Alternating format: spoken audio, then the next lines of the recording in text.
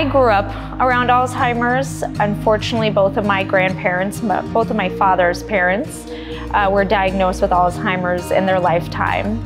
He knew what was kind of coming down the line, so he decided to go get diagnosed, which was a big step for him. I met Mike about 16 years ago in Telluride, Colorado, and then we got married in 2013. When we first met, he told me that he never remembered anything.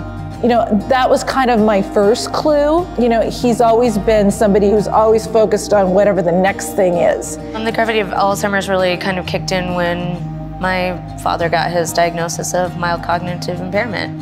There wasn't a real time to sit back and be very sad about it. It immediately became a positive, and especially him sit forward and do everything we can moving forward to see what else he can do to further this, part of his life.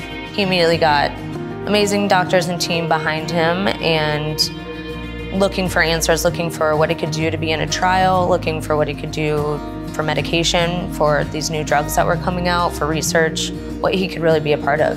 Eventually, they figured out that he was a candidate for Aduhelm. We were just really, really excited about it, knowing that this could add years to his life and years that I've been worried about. And so it's been an exciting journey.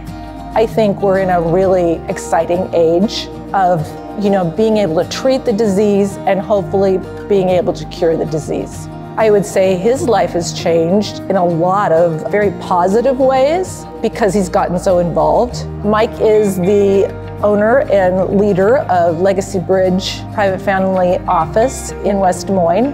But he spends a lot of his time working with committees and groups that he's been able to get involved in. My dad is 10 times busier than he ever has been. He does about 50% of his day, I'd say. He's working on advocacy for Alzheimer's, for all the different groups and everything he's in. He gets requests for interviews, and he's always doing constant research. And my dad has been the exact same, and I've always known him, but just way more positive. He's just a unstoppable force, and nothing is ever really gonna get him down. My dad is my hero, not for everything that he's done for my entire life, but for his journey through Alzheimer's. Volunteering with the Alzheimer's Association is really important because of our family's journey with it. I think it gives us kind of an inside look as to what we can really do to change others' lives, not just our own.